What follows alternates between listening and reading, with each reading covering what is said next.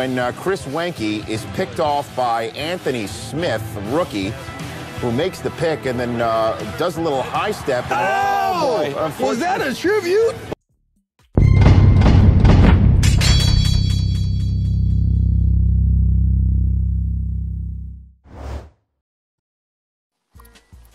Again, guys, welcome again to another edition of the Endzone Club, where our purpose is pushing kids from purpose to potential. And to make it happen today, I've got one of my favorite speakers, motivational speakers that I've ever had a chance to work with in my life, and that is Dr. Anthony Smith. And as you guys know, I really think to give a man his proper respect, you got to give him a good introduction. So who else to give a better introduction to Dr. Smith than Ant himself? Yes, sir. Yes, sir. My good brother Ant. I appreciate you having me on, man. I really do. Ant, if you don't mind, I have to do something special for you because I got a lot of family from Youngstown that when they see your face, they they're going to represent. So if you would kind of tell us a little bit about who you are, where you come from, and some things you've done career-wise. Yeah, so Anthony Smith from Youngstown, Ohio, born and raised. Vonnie Rogers, everybody know what Vonnie Rogers is, man. That's where, our youth football, that's where we played all of our youth football at. And a lot of guys from that area blossomed and, got a chance to play in the NFL from that park and area. But from there, I moved to Hubbard, Ohio with my uncle when I think I was about 13. And from there, went on to Syracuse. And then obviously got my chance to play my 6 years professionally. Awesome. Now, for those of you who don't know the story of Dr. Smith, he's a very accomplished athlete, having won 2 Super Bowls. Actually, it's ironic, because I got a chance to watch you with the Steelers. My father-in-law, big Steelers fan. And I watched you in real time because if I remember right, you played with one of my favorite LSU Tigers, and Ryan Clark. Was he on that team with you guys? Yes, sir. RC was on that team with me. That's big. Awesome. Yes, sir. Now, I'm trying to remember, was Mike Tomlin, was he like a defensive coordinator on that team then? No, he came in on the offensive side because we still had Coach LeBeau. So, Yeah, oh man, that's a legend within itself. Right, what you gonna do with Coach LeBeau? So nothing but learn. Exactly. So he just came in and did most of his time over there on the offense, but still came into the defensive meeting rooms and listening in on what we were doing and still had his hand on it. But it was all Coach LeBeau, definitely. Awesome. I've always laughed at Coach Tomlin because I said, you know what, him and Omar Epps look just alike. Yeah. Now that's just. Did y'all ever mess with him about stuff like that? Yeah, man, we used to crack our little jokes and all that good stuff, man. Yeah, we all got our lookalikes, definitely, for sure. Well, and something I have admired about you, working with you through the various football camps we work with, is you're a guy, you set a standard early with the kids. You don't let there be a whole lot of joking around, a lot of crazy stuff. Like, you set that precedent with the kids where you let them know what you expect from them. If you don't mind, I want you to talk about the difference with these young athletes between hard work versus talent. Man, hard work beats talent when talent don't work hard. Yeah, man, I say that for y'all again. Hard work beats talent when talent don't work hard. Like you said, man, it's some guys who wake up gifted,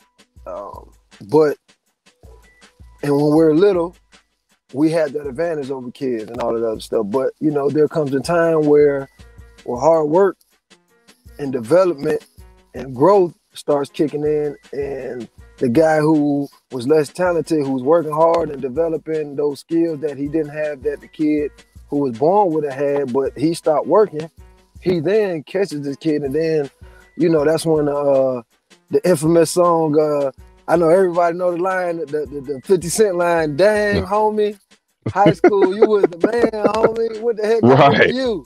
You start working hard. That's the only thing that happens. You start working hard. And a lot of guys get caught up in that, they get these rankings and start listening to other people, and heads start getting big, having a little success. We've all ran into it, but different guys handle it different based on, who you're around. And your support system.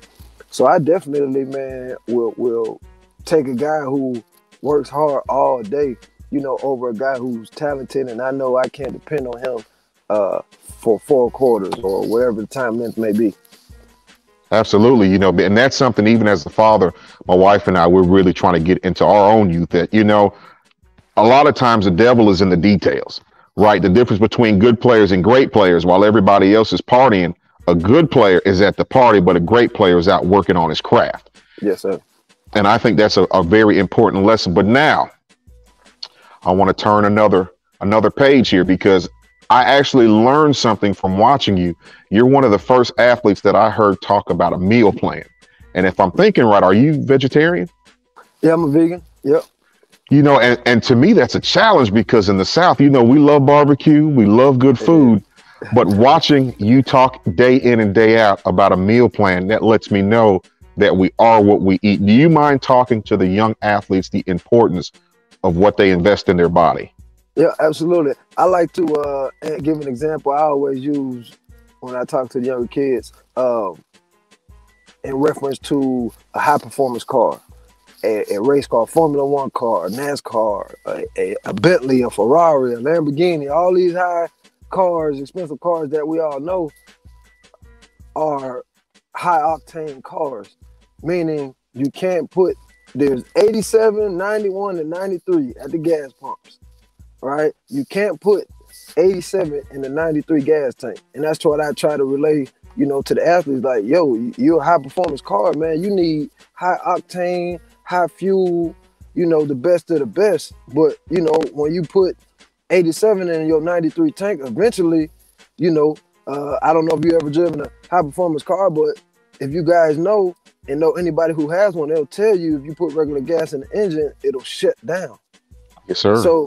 So I tell them eventually, man, your body will shut down and you won't be able to perform, to your highest ability. Now, we've all then went through it and performed, but I think definitely, man, in my career, when I started to switch over, it definitely was a difference, man. I had more energy and just understanding the process of breaking down meat.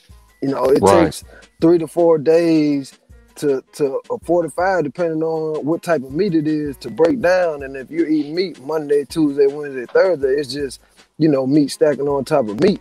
And then understanding, man, once I got to the point and got out of, where do you get all your protein from? Meat. But okay, you eat cow and you eat ox and all this other.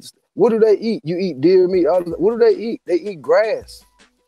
So just cut out the middleman. You're getting a second source of protein, that you're thinking is the first hand, source of protein. But just cut out the middleman, go straight to the plant. And, that's what I did. And, from there, man, I just been feeling better and everything, man, just been on the up and up. Honestly. And I think especially in certain communities, we probably don't realize how important that our health is. Health is wealth. And a lot of times we're getting out of it what we're putting into it. And by the time guys are reaching our age, high blood pressure and a lot of things are a problem. So honey buns and sodas don't do anything for us. But And with that said, I've got one last question for you, and I'm gonna let you go. But with the wisdom you have attained in life now, all the life experiences and things you've been through, what's one thing that you would say to the younger you? One thing that I would say, and man, you had me. This is a good one. Take advantage of every opportunity. A lot of the times, there were times. Now thinking back on it in my career and stuff, the majority of them I did take advantage of. But I think things like networking. I networked a little bit, but I think that's a tool. If I would have focused on it a little bit more and utilize that a little bit more, it makes you a more powerful person. And not necessarily being in those moments and understanding where I was and like, okay, I had to get to this point to where everybody's not going to make it, but the guys who don't make, everybody's going to be a professional at something. Yes, sir. So getting that, you know, in college, you're not really looking at it like that, you know. Like I said, I had to grow to that point, but overstanding it now, that's what I would tell my younger self, man. Just enjoy the moments, man. Take advantage of the opportunities and network, man, and just network with people, man, because you never know, you know, where people are going to end up, man, over a period of time, man. Guys, you said, and sports, it has to end at some point, you know. So Yes, the guy, you may spend 10 years playing in the NFL, and you may a college classmate, you know, may spend 10 years either developing his own business or 10 years working his way up through another business. Now he may be a CEO at a top company. Now you need, you know, something to do after your career is over, because you got to do something. You can't just, you know, sit there and spend money all day. You get bored, you'll go crazy, but you need something else to do, you know, after you retire from the game. So having those connections and having that network to allow you to be able to pick and choose and explore and, you know, experience different things, man, is something that's, you know, I think is very, very valuable, man. And that's one thing that sports gives you, man, is that networking power, man, because you're meeting people and joining with guys from all over, man. So definitely. Absolutely. Something I'll say this, the military always pushes in us that every day is an interview. Everybody you meet may be kind of like a bridge to your next opportunity. So I'm listening to that, and I'm also taking it to heart, because I'm realizing that more and more is that you never know who you're connected to that might be my next blessing, or vice versa. So with that said, Ant, I thank you for your time. Keep doing what you guys are doing in the community with the trenches and working with the youth. And man, this won't be the last time, my brother. Yes, sir. Everybody follow us, battlewiththetrenches.com. And anytime you need me, man, call me, man. You know, I'll be there for you, brother. I appreciate it. Yes, sir. I'll shoot you a message after that. And guys, be sure, same time, same place next week. Follow us. Y'all have a good day. All right. Well, your boss can cost you a position. It can cost you a job. It can cost you an opportunity. Just like Coach said, if I got 15 recruits here on the official visit, right? And we're doing a seminar talking about the school, and there's a couple of recruits over there like not really paying attention. Then you got some other recruits over there looking at everybody, paying attention, tuned in. If they have to decide who they're going to give that final scholarship to, guys, who do you think they're going to give it to? The guys who paying attention, the guys who sitting up, the guys who being punctual, the guys who's looking the speaker in the eye, right? So understand, fellas, understand how important posture is, and like Coach said, the language that it speaks, right?